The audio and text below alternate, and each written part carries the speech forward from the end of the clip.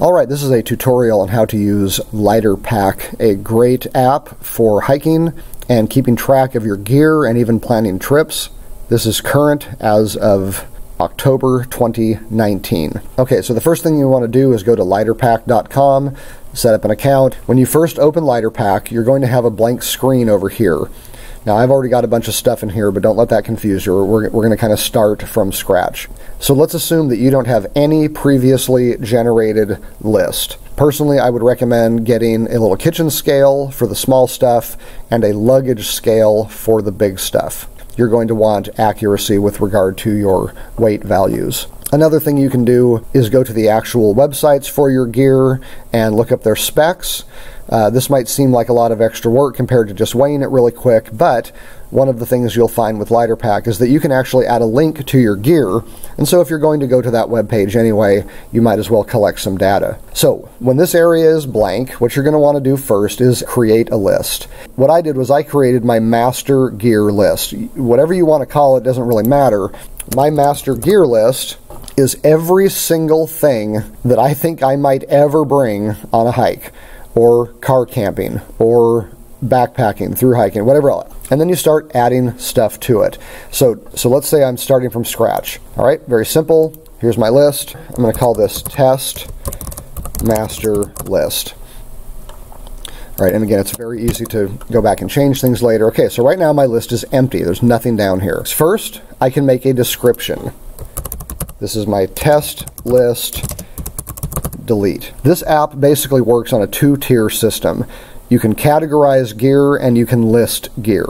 Categories are what my individual pieces of gear go into, and that's going to show up here in a report later. So it's important to have some categories. So let's say I'm going to start with backpacks. So I want to list all of my backpacks. Even if I only have one, I still want everything in a category.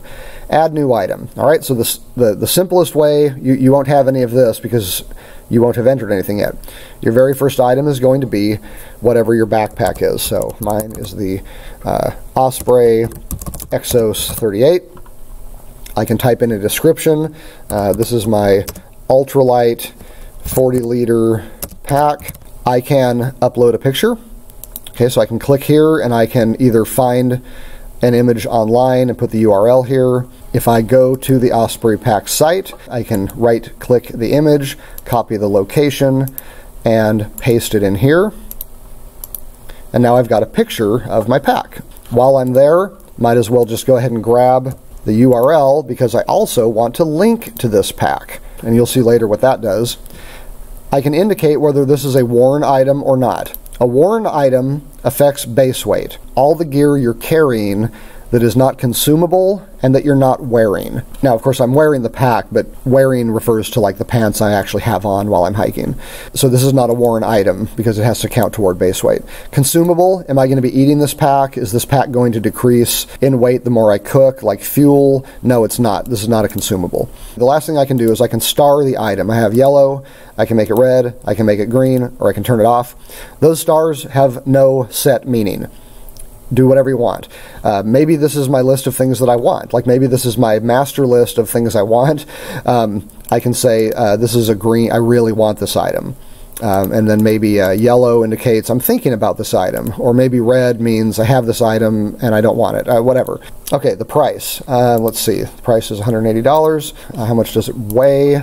This should be around 40 ounces. The large is 2.51 pounds. Okay, so let's put in pounds, 2.51, enter.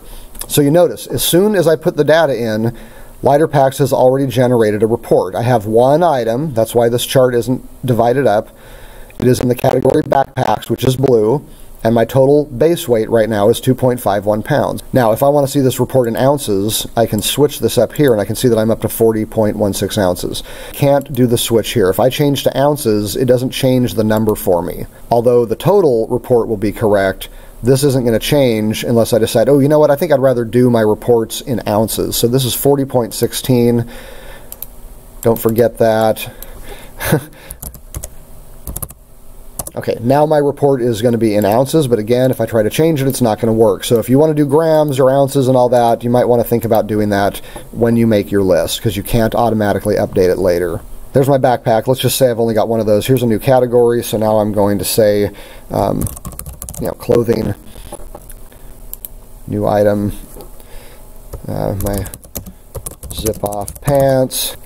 These are Columbia, and I'm not going to look up all the stats. Let's say that these weigh, I don't know, 12 ounces, and they cost me 80 bucks. I'm just going to put a 2 here because I have 2. So now you can see that my auto-generated report here is saying that my total weight right now is 64 ounces, but my base weight is 52. Why? Because I'm wearing this, and things you wear don't count toward base weight. Now, one thing I like about LighterPack is that it's smart enough to realize that even though I'm bringing 2 sets of pants, I'm obviously not wearing 2 sets of pants. It only takes off one of them. And so as you can see, the calculation is correct. I'm still only wearing 12 ounces, even though my total weight is the same. My base weight is correct at 52.16 ounces. So now, I've got all my stuff. I've got all the pictures I'm going to get. I've got prices, whatever else I have. Everything is dialed in. So this initial graph is all by category. If I want to know how much weight am I carrying in gear, how much weight am I carrying in clothing, of course, this is my master gear list. I would never bring all of this anywhere. Let's say I go, wow, my shelter is a pretty big part of my total weight. Like, what's up with that? I can click on this, and it will give me a breakout list of my shelter, and what I can see is that a huge part of my shelter, that's my big 4-person heavy car camping tent. Well, that makes sense. I don't care how heavy that is because I'm just sticking it in the car. And then just go back to the regular graph. And then you can start creating new lists. So let's say that I'm going to go on the Camino. Fake Camino. Everything in my fake Camino list is coming from my master gear list. But instead of having to click it and do anything with it, you find that every piece of gear you add anywhere ends up in this list down here. So if I'm bringing my Osprey Exos 38, I can grab it and simply drop it in here. What do I want to call this? Let's call this gear. All right. So now I know that on my Camino, I'm going to be carrying 41 ounces in backpack. Am I bringing my Marmot beanie? No. I'm not going to go in my boots. I actually want to bring my Ultra Lone Peak. So there they are. So I can search my own gear list, and then you just hover and grab, and I can drag this over here. Now, shoes are not part of gear, so I'm going to add a new category. This is going to be clothing. I'm going to drag my shoes into this category, and now I have 2 items. Of course, I'm wearing my shoes, so that shouldn't count toward base weight. And off I go. I just start dragging all of the things from this big gear list that got generated when I made the master list, and I can simply drag them over. Now you'll notice the things I put in with my fake list are still there. I am free to delete these items. Okay, so I'm going to go to my actual Camino current list. Let's say I look at this and I go, that's pretty high for a base weight. I'd really like to see this down closer to 10 pounds. So I'm going to start a new list where I'm just going to try to make an ultralight version of my Camino list. Well, instead of just adding a new list and starting from scratch, dragging everything over from down here, what I can do is I can copy a list and it will simply make a new one. And then I can rename that and start monkeying with it. If I would like somebody else to do like an online gear shakedown for me, I can actually share this list. And so when somebody opens it, it gives them a public view, fully functional, of my list.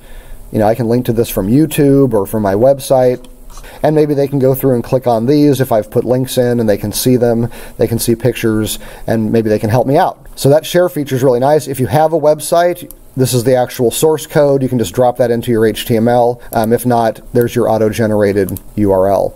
The last thing I want to point out is that if you have your gear list on, say, an Excel sheet, or maybe you're an old school geargrams person, and you want to transfer the data to LighterPack, there's a way to do it. On geargrams, you can go down here and you can download or export a CSV file. I can then import this file into LighterPack This will import the data. It will copy over as much as it can without having to type everything over again. Now, I will say that when I first tried to get LighterPack to do this, I could not make it work. I tried exporting from geargrams. I tried creating fresh Excel sheets. I got so desperate I even uploaded an Excel sheet to Google Drive and then exported it down into a CSV from there. LighterPack wouldn't have it. So here's the workaround that I finally discovered. If you go up to Share, this is where the export feature is on LighterPack.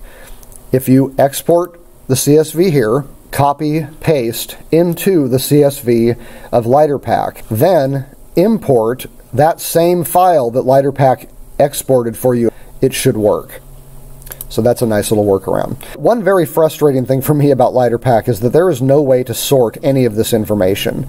I can't reorder the gear into, say, alphabetical or by weight or by brand. I can't do it over here either. You can't sort by name, description, price, weight, quantity. Being able to sort columns like you can do in geargrams is very handy. If I'm trying to drop weight, it's nice to be able to sort and just visually see what are the heaviest items in my kit right now. Without the ability to sort, you can't get that kind of data, and that's something that you just can't do with LighterPack right now. That is about it. That's pretty much how to use LighterPack.